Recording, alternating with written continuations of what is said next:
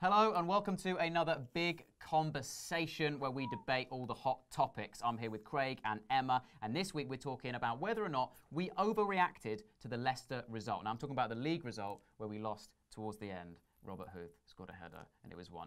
But the fan reaction was a bit much as far as I'm concerned. Emma, I know you kind of agree with that. What do you think? People were going nuts, right? People were kind of saying that's the end of our season. People were losing their minds. People were in absolute meltdown after the Leicester result, just saying, it's over, we've bottled it, we've done it, typical, same old Spurs, Europa League football, not even going to finish top six. I mean, some of the stuff that I saw, there was even some Poch out chat, and you were like, what? You have got to be kidding me. Perspective, people. Perspective. Nobody's saying that it was a good result to lose to Leicester. Of course it wasn't a good result. However, all of those people that were trying to say it was a God-given, foregone conclusion that we should beat Leicester, Leicester are joint top of the league. And they're joint top of the league for a reason. You can't turn around and say, oh, we should be beating teams like that at home every week. Well no. We wouldn't say that about Arsenal. Why would we say that about Leicester, who are on the same points? Exactly. You know, is it a bit arrogant of us? I mean, to just assume that we should easily get 3 points in that game? Completely arrogant of us. And the thing is that you need to take it in the context of a whole season. We've lost 3 times this season. Every single time, we've not gone on some sort of scary losing run afterwards. We've just bounced back with another win, did the same against Sunderland on Saturday. It's all about perspective. If you said before the start of the season, we'd get to January, we'd have only lost 3 times, you'd have bitten your hand off completely for it. You'd be desperate for that. We've never had that kind of form in the Prem in recent years. Enter Craig. Oh, here we go. Enter Craig. Here we go. No, do you know what? I agree with you. The people that are just being absolutely delusional, saying Poch out and acting like it's the end of the world, the end of our season, that's absolutely ridiculous. However, I will say the manner in which we lost, you know, conceding in the 82nd minute to a hoof header was absolutely diabolical. Yeah, no one's disputing that. And it's just about the fact that we could have closed the gap. You're playing, when you play the people in and around you, and it's all going to add up at the end of the season, you want to beat the teams around you. If we beat them, we would have been 1 point behind them. So I think a lot of people, I think just the emotions got the best of a lot of people. Obviously, some people just took it way too far, but it was very disappointing to lose that game. So is your issue that really it's a 6-point game if we're playing Leicester?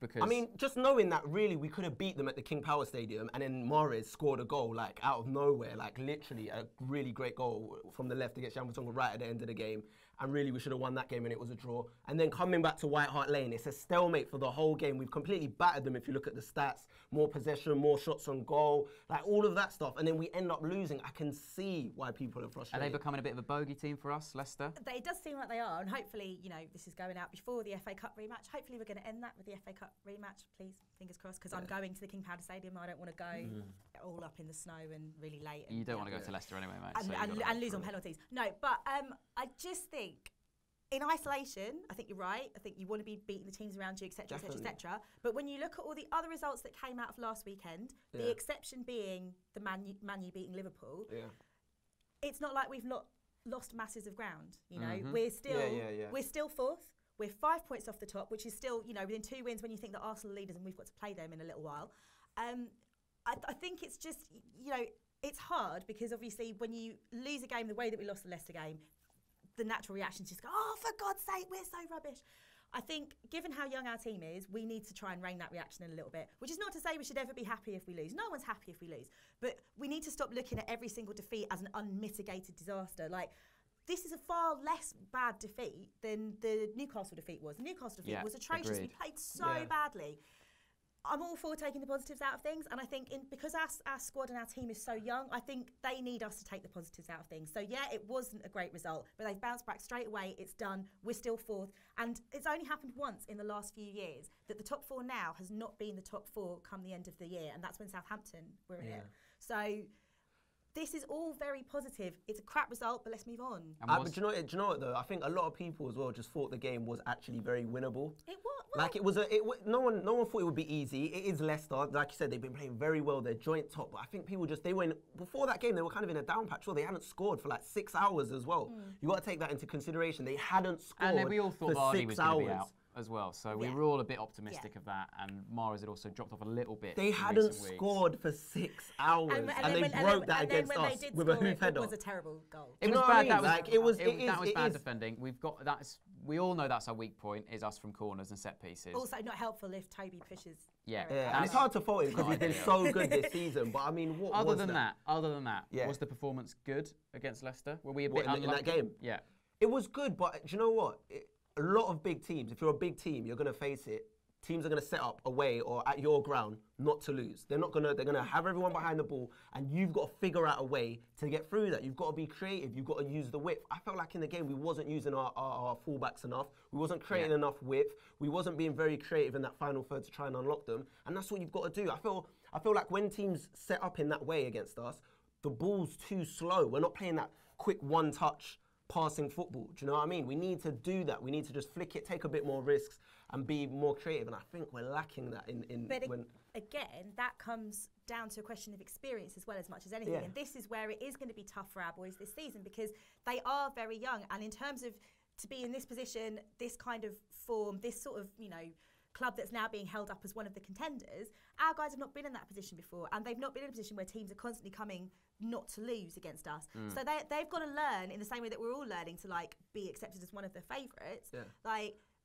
They've got to learn how to deal with that, and they've got to learn to break that down. That's not going to happen overnight. I know, but if our ambition is top 4, they've got to learn it now. Because if you want to be in that top 4, you have to figure that out. Well, they do know.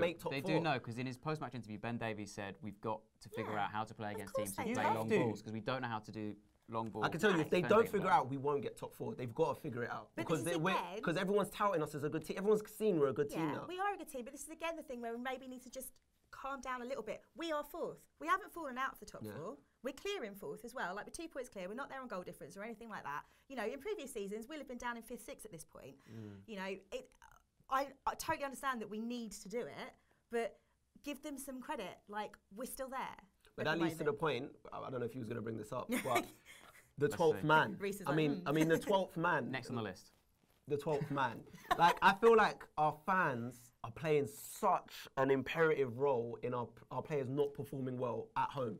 They're creating this awful atmosphere where it's silent in there and every touch is under scrutiny. Do you know what I mean? There's pressure on every ball you play. I mean, in the first 45 minutes against Sunderland, we were awful. I mean, we gave the ball away a lot of times. Eriksen's first touch was poor. Harry Kane gave the ball away. Dembele was misplacing passes.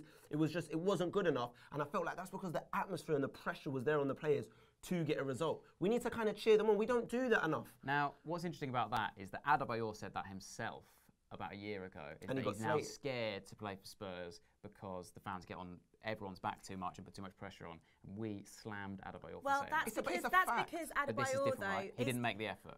These guys got it in one. That's the thing. Adebayor was not the person to come out and say that because he is not the kind of player who makes the effort, who makes it, look to the fans like he's really trying and he's really busting his balls to get us a goal. You can't level that criticism at any of our current team. And I agree with you that something about the atmosphere at Whitehall needs to change. I'm a season ticket holder. I sit in the shelf, so we try and sing. Everyone stops at some point or another. We're all guilty of it. But I do feel like it's this thing I said about patience and about inexperience. If those boys hear us not trying to cheer them on and being silent and being flat, it's going to be harder for them, and they're not used to dealing with that level of pressure and that level of expectation. We really need to cut them some slack. Do you know what? And really get behind them. We need to take a page from foreign fans, because when I watch football abroad, even when their team's losing, people are still cheering. Do you know what I mean? Cheering their team on no matter the result. You've got to do that. When we lost to Chelsea, I saw something quite good. I was at Wembley for the Carling Cup final, and even when we lost, everyone was still cheering. Everyone's still happy that we got to a cup final and we put in a valiant effort, even though we lost 2-0. We tried, and everyone's young. If they did that for every single game, there'd be no pressure. That's exactly it, because we do it against the big teams. Whenever we've got a big game, like say Man United are coming to town, or Chelsea or Arsenal or whatever, that atmosphere is always there, and it's belting for the 90 minutes. We need to do it against the small teams now as well, because what we need to accept is if we're really pushing for this top 4, or potentially, dare I say it, we're in with the title challenge, every single game matters. Every single game needs to be like a cup final now, and that's from our point of view and our performance as fans, as well as the guys on the pitch. And I really think we really need to make the effort. How many games have we lost at home?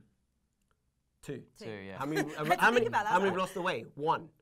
I guarantee if you ask any of those Spurs fans where they prefer playing right now, majority of them would say away from home. I guarantee it. Well, can I just say, the way the fans got on Tom Carroll's back Yeah, that was unacceptable. absurd. I mean, Unacceptable it was ridiculous. from my point of view. I mean, From television. he'd misplaced one pass and people were screaming, get him off. And also, like, Seriously? he had a Yeah. shot from the edge of the box that wasn't perfect and That's people went not right. mad. And I thought, if that was Dele Alli, you'd have cheered it and clapped That's it. not right. It's just you're on Tom Carroll's back and he's never going to improve and feel like he can flourish if you're just going to go mad at him Yeah, every that's time he not does right. anything wrong. Well, completely. He's a 'cause young-ish guy. I kind of thought like we'd sort of, I don't want to say grown out of that bit, it's not the right phrase, but like we did that with Lamella a lot in the beginning, and like you can understand it more because Yeah. like had this massive price tag, and as soon as we settled down and stopped pushing on him so much, he immediately got better.